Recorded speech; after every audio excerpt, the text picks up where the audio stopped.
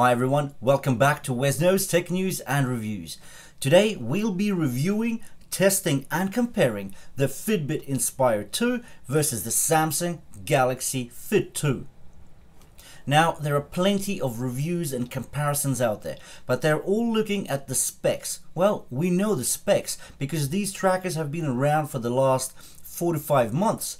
But what about accuracy? How do they perform in real life? That's what we're going to be looking at today. So we're going to kick off with the heart rate accuracy test from my run in the forest. The benchmark for the heart rate test will be done by Polar H10 ECG chest strap. Then we're going to be talking about the resting heart rate during the night and then sleep accuracy. Let's get into it. If you are new to WesKnows Tech News and Reviews, we talk about the latest tech news. We do brutally honest reviews and share hacks and tricks along the way. Before we get into the testing and comparing of the two trackers, let's have a quick recap of what these two trackers are all about. So on my right hand, I've got the Samsung Galaxy Fit 2. On my left, I've got the Fitbit Inspire 2. Now, if we start off with the Samsung, so we'll go through the positives and the negatives. Now, in regards to the negatives, the clasp, clip and tuck clasp, shocking. There's no way of getting it off easily nor on quickly. It's just, yeah. In regards to the positives, well, it's the usual tracker, right? You've got a big black face. The screen is actually AMOLED. It's very bright. It's 1.1 inches, so just the traditional tracker. It's real easy to use. Another big positive here is the price. £49 or $49. In fact, I can see them on Amazon, usually discounted heavily, so you can pick it up as low as 30 bucks or 30 quid. Let's get on to the Inspire 2 now. So with the Inspire 2, the positives. The positive is the clasp. It's the classic watch type clasp. So you can get this on easily, quickly, on, off, anytime. In regards to the negatives, well, in my case, I think it's the tiny screen. Big black face, tiny black and white screen. So it is AMOLED, but it's tiny. We can't go around this. I couldn't find the size anywhere, but I think it's probably like a 0.5 or 0.6 of an inch. It's absolutely minuscule. There is no way you're going to read any kind of text on here while you're exercising. It's just too small. You need to pull out your phone and actually look into the app. Another negative with the Fitbit Inspire 2, in my view, is that it does cost quite a bit of money. So either £89 or $100. Now you also get them discounted, but you're not going to get them as cheap as the Samsung. So really we've got two trackers, 50 bucks, 100 bucks. Now, is the Fitbit Inspire twice as good as the Samsung Galaxy Fit 2? The Fitbit Inspire 2 is saying that we have a lot of premium features, but can you please let me know in the comments, do you actually go in and actually use Fitbit premium features like coaching and so forth? Because I don't. The only thing I really use the trackers for is to track my sleep, heart rate, and if they have, it's an SpO2 monitor. But these ones don't have SpO2, so it's just the heart rate and sleep metrics. That's what's key, and I think these are the functions that are most commonly used on fitness trackers. So really, if you're going to be splashing at 100 bucks, would you get a Fitbit Inspire 2 or maybe a budget smartwatch?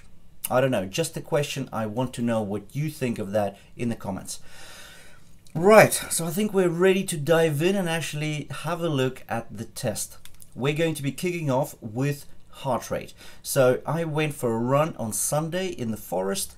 So it was a bit of uphill, downhill, all over the show. So we're going to be plotting the heart rate from the optical heart rate sensors on the back of these trackers versus the Polar H10 ECG chest strap.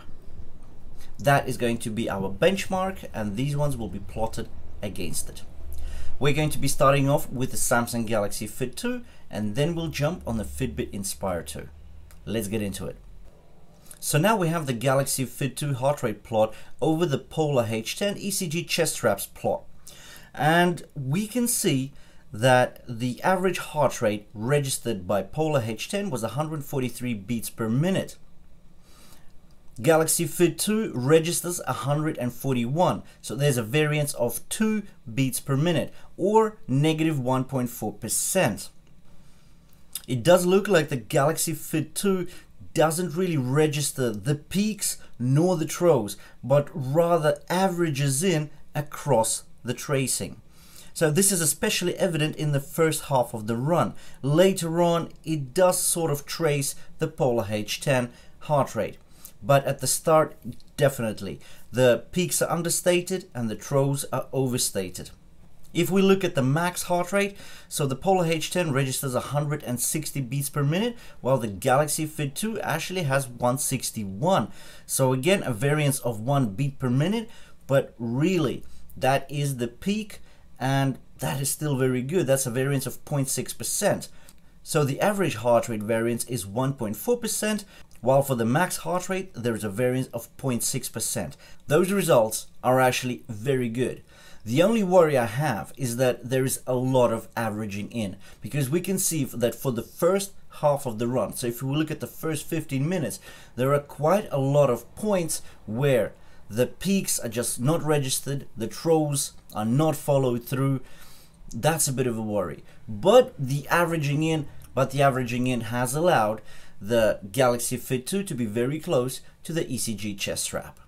Let's take a look at the Fitbit Inspire 2. The Fitbit Inspire 2 does look like it's doing a bit more tracing than the Galaxy Fit 2. So it's actually quite close to the Polar H10 chest strap. Yes, there is a bit of a lag, and we can see that basically from the start, in the first rise up, as the intensity of the run increases, we can see the heart rate jumping up, but it is lagging behind the chest strap. As we get to the middle of the run, where we see most of the peaks, this was where I was running uphill, we do see that the peaks are sort of matched, but then the actual decrease of the heart rate is lagging.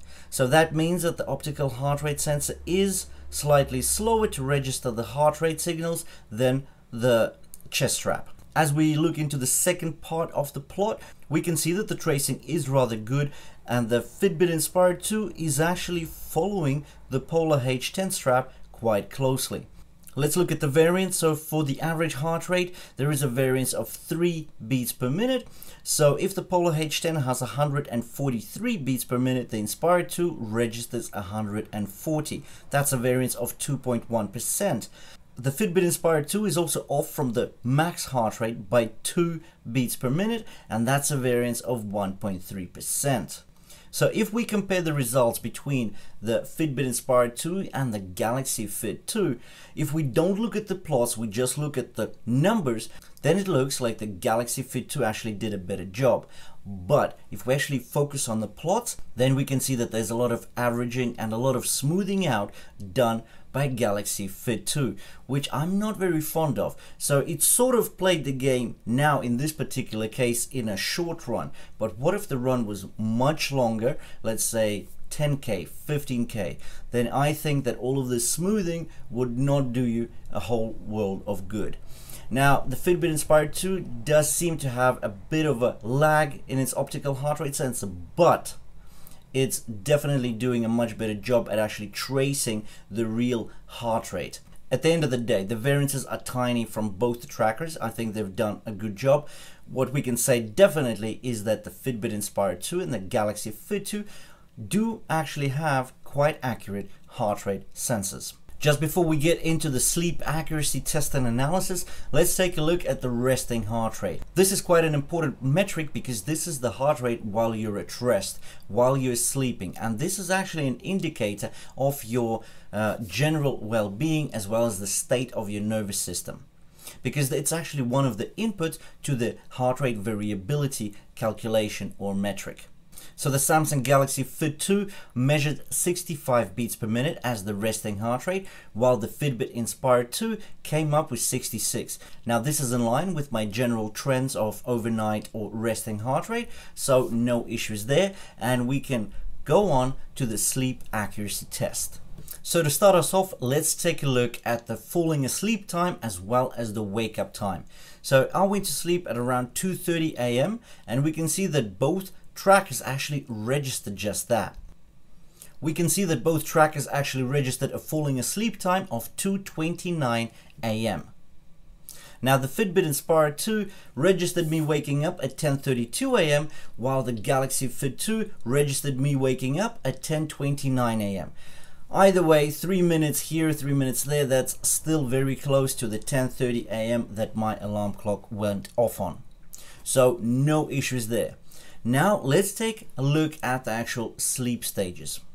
So if we look at the deep and the light sleep, the total times are quite similar across the two trackers, with around 45 hours registered for the light sleep and about 1.5 to 2 hours on the deep sleep.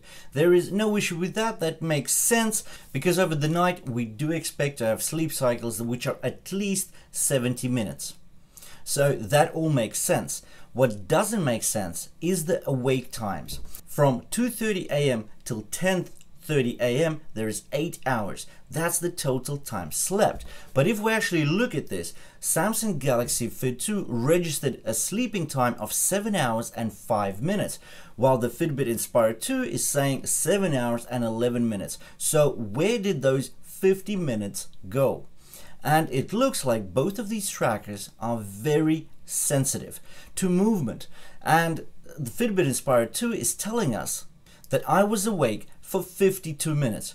So in my 8 hours of sleeping, apparently I woke up 52 minutes long. Now, that's a lot of waking up during the night. I don't think that's the case. Now, Galaxy Fit 2 is telling me that I was awake for 40 minutes. That's also quite a bit. Now, what this actually means is that these trackers are actually dependent on your movement to identify your sleep stages.